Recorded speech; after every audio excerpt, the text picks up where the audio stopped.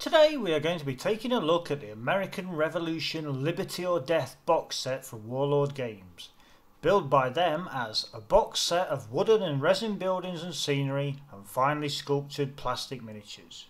So what do you get for your 175 quid or $280? Well, a massive box set to start with. Even before assembly you're going to have to think about where you're going to store this beast. Whilst I unpack the whole thing, let's take a detailed look at some of the sprues. I've counted 31 sprues in all, with 11 different variations. You can make 120 American Colonial Army soldiers in total, and there are 8 duplicate sprues given over to this purpose, plus 4 more for the command. For each of the 12 bodies on the infantry sprues, there are a choice of 29 different heads, covering the full range of Continental Army headgear. You are also generously supplied with different arms, with and without muskets. The command sprue has the standard General, Standard Bearer and Musician configuration.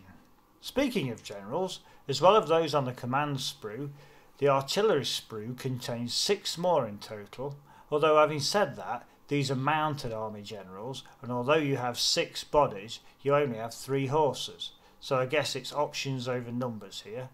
These mounted generals are designed for use with either side, and the same can be said for the artillery, with 12 6 and 9 pound guns being usable on either side and enough spare parts being provided for the gun crews to be dressed up as either Americans or British.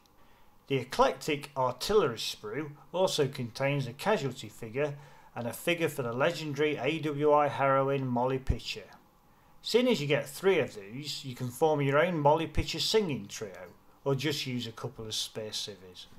Of course, the Continental Army wasn't actually formed until over a year into the war. Prior to that, and beyond, it was the militia that faced the British, and they feature in the box by way of 3 sprues containing 12 hunting shirt wearers and 18 militia in frock coats. It's good to see a kneeling figure amongst these 30.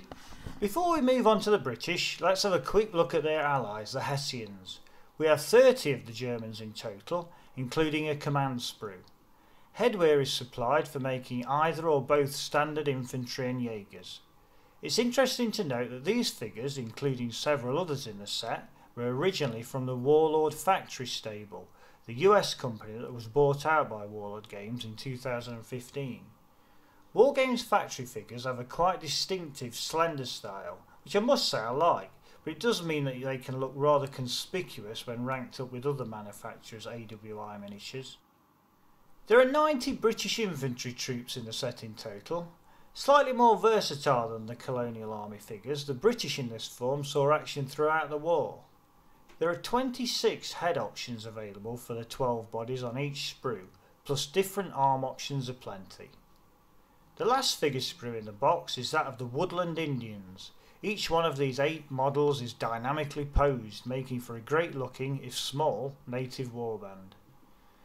Moving away from the figures now, this box set seeks to provide more than just miniatures, and the inclusion of MDF fencing and an iconic AWI blockhouse along with 3 resin gun gabions certainly gives you a good starter towards your complete revolutionary tabletop.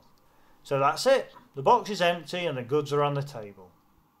It's a major heap of AWI goodness, working out at around 61 pence or $1 per figure, with, using these calculations, the scenery bits being thrown in for free. What isn't to be underestimated is that to go from this to this will take a lot of work.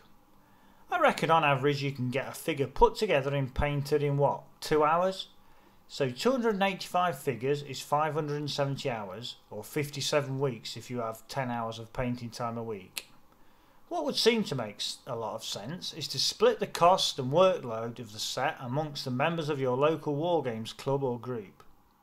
In the February issue of Wargames Illustrated magazine, we take a closer look at this set, focusing on where do I go from here, with some thoughts on how you can expand out of the box and into cavalry, the French and beyond.